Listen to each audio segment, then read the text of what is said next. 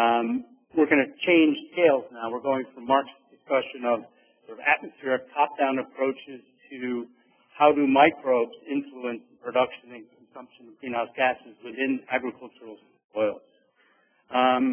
This work is being led actually by my colleague, Dr. Chungshun Lee at the University of New Hampshire. He is a modeler, a biogeochemical modeler, and Jia Deng, a postdoc that's been working with us on this effort. So, I'll take an initial overview of what we know about California agriculture and N2O emissions from an inventory perspective, and I'll give a fairly detailed discussion of how we try to model N2O emissions, because it's really a tough nut to crack. The microbial processes are highly dynamic, both spatially and temporally, and so how can we build a modeling infrastructure that can help us at the field level, but also potentially for bottom-up estimates to reconcile with the top-down estimates that Mark discussed at the state level scale. I'll talk a little bit about field measurements and issues of field measurements for calibrating and validating these models. Then how do we assess how well is the model working? How well is it working at the field scale? How well is it working at the farm scale? How well is it working at the state scale? And then with a summary discussion of the results of the validation that we've done and how it could potentially be used, or the modeling system could be used to support the inventory. So as we've heard already, that agriculture represents about 8% of the state inventory, looking at the 2013 ARB inventory. So we're going to focus on nitrous oxide. So how is nitrous oxide produced in agroecosystems? So it's a byproduct of microbial processes. There's denitrification, which is the reduction of nitrate to various gaseous forms, and N2O is produced as a byproduct of that process. There's nitrification, which is the oxidation of ammonia, again, another microbial process. And it's clear that for California, given its Mediterranean climate, and field research done by our colleagues at UC Davis, that nitrification pathway seems to be a very important source of N2O production in agroecosystems here. So what controls the production and emissions of N2O in agricultural soils? Highly complex. You need to understand various forms of nitrogen, nitrate, nitrite, ammonium, dynamics in salt, organic carbon, how microbial populations respond to the soil environment. A big trigger is what we call soil redox potential. In essence, what this is think of it as kind of the availability of oxygen, or how anaerobic the soils become. And we typically use soil moisture as a surrogate for that, but also understanding substrate dynamics helps us to model that at the field scale. And I will emphasize several times in this presentation how episodic N2O emissions are. And it comes to do with how we do the measurements as well as how we develop the modeling infrastructure to do that. So if we look at the ARB inventory, fertilizer use represents about 45% of the total N2O emissions for California agriculture, direct emissions from the soil. Manure use, another 45%. Crop residues, the last 10% of the inventory. So it's clear that soil N2O is an important component of the total emission inventory, representing about 20% of the statewide 8% emissions from agriculture. I want to emphasize that these initial estimates from the ARB use an emission factor approach, and I'll circle back to that in a moment. So what do we know about emissions of N2O? Highly variable, spatially and temporally. This figure shows some measurement data and some modeling done from a vineyard in Oakville, California, in Napa Valley. And you can see that most of the time, N2O emissions from this field are essentially zero. Very little emissions. And then you have these episodes or periods where you have the high emissions that represent the majority of the seasonal or annual emissions.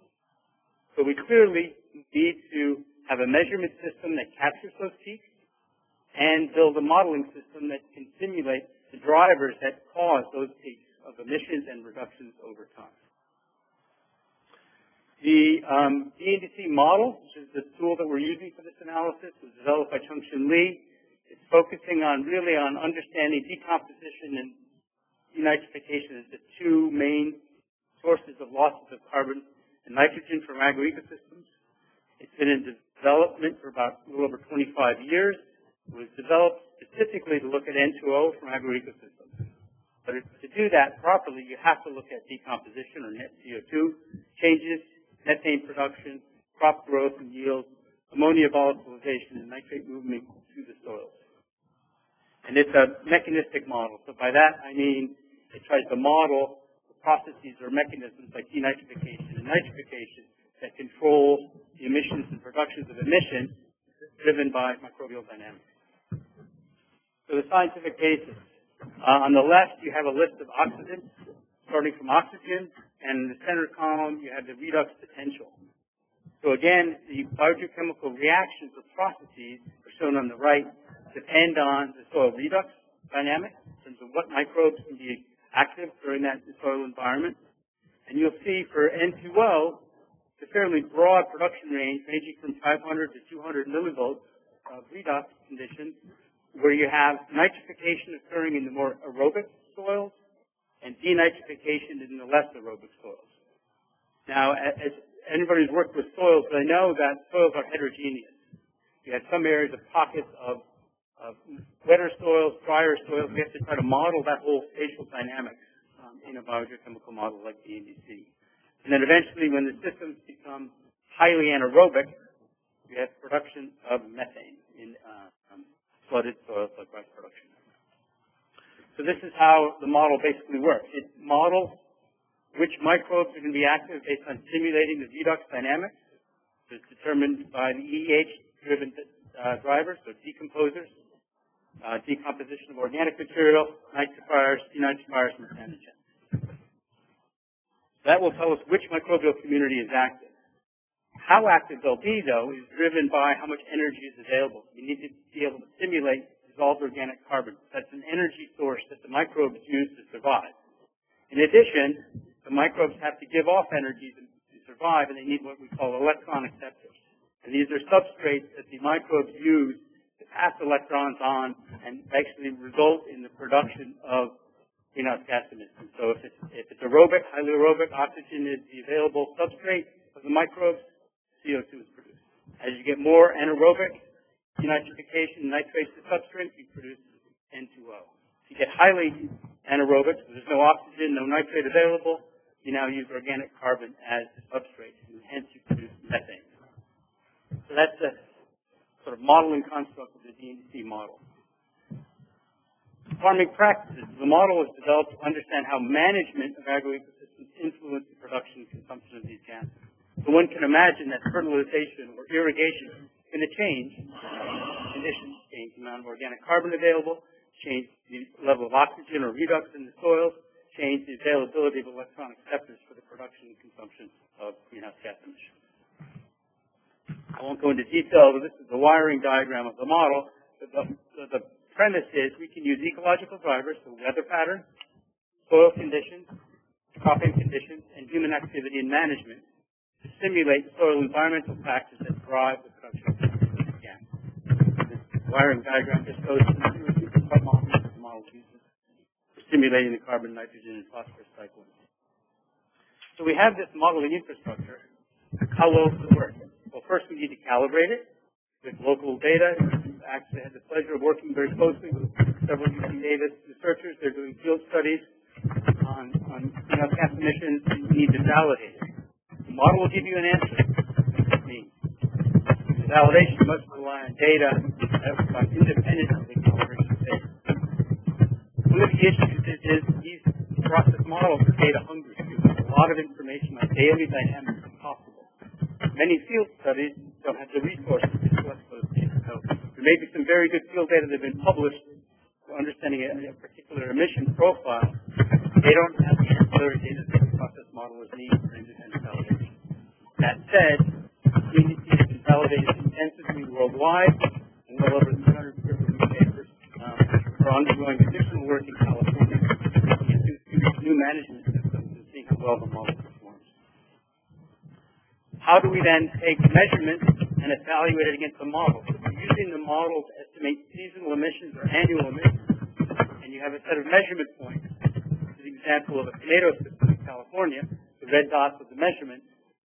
How do you extrapolate, interpolate the measurement data to seasonal or annual emissions to compare to the model? two different approaches. One uses a linear interpolation, shown by those dashed lines. The blue line is an exponential decay function to do the interpolation. For this particular study, you see you get vastly different results if you use different interpolation techniques, linear versus exponential. Much higher emissions if you use linear. Clearly, the measurements caught some of the peaks. You don't know what happened before or after that. So it's hard to use infrequent measurements to extrapolate the seasonal emissions from model comparisons. So here's some data collected by a colleague at USDA ARS with the measurements sub-daily over a season, and you'll see a typical dynamic of these emission peaks followed by a decrease in emissions over time. So to understand how best to interpolate, we analyzed this with a colleague at ARS at Beltsville, Michelle Cavagelli, that looked at each of those peaks and subsequent emission drops, how best to characterize it. We had to interpolate measurements where we don't have this frequent sub-daily measurement. And if you look at it, you can actually break this information into a series of exponential decays for each of those different peaks. So in this case, we looked at 15 different peaks. 11 of those peaks were characterized much better using an exponential decay function as opposed to a linear function. Through that, we now have access to the field data that we've collected from our colleagues. 4 panels shows, I guess some of the figures not quite showing, but we have winter wheat on the upper left, we have almonds in the upper right, we have tomatoes in the lower left, and alfalfa fields. In general, the model, which is the line figures, is capturing the peaks fairly well. We see some cases where we miss the peaks, but in general, the model is performing pretty well. Here are the 40 data sets that we analyzed in aggregate. Again, look at the model. You see basically there seems to be a pretty good correlation between modeled estimates and measurements using the exponential decay function for extrapolating field measurements in time to a season or a year. There are a couple cases, or one case in particular, where the model significantly underestimated or overestimated emissions as measured. That was in the alfalfa field, and we're working with the field scientists to understand why the model does not seem to be capturing that particular scenario. So if we begin to look at emission inventories, emission factors are typically used. So we took the same data sets and compared D&C model estimates with the IPCC emission factor. And you can see from this that the IPCC emission factor appears to be overestimating N2O emissions. So there's been a lot of research at ARB and UC Davis to try to collect more appropriate California emission factors. So it's clear that the IPCC emission factors, which were developed globally, are not applicable here as well for the Mediterranean climate and cropping systems that we find in California.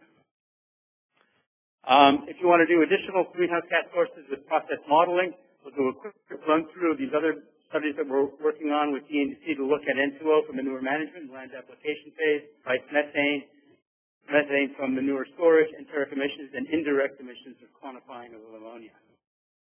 This is ongoing work. Will Horwath and his group did some field studies looking at manure applications, and you'll see that his results indicate emissions from 5 to 16 plus kilograms of N2O from the land application of manure for corn systems, much higher than the other systems that we saw previously. So we're working with them to calibrate and validate the models here. These 2 panels show the corn production system in Stanislaus and Sacramento County. Again, the model seems to be capturing some of the peaks. It predicts some peaks where they didn't pick up measurements, and there's some measurements of peaks that we did not capture. So this research is ongoing. We've done extensive rice methane validation for California, as well as for other rice growing regions in the U.S. Again, the model here is actually performing quite well for rice methane.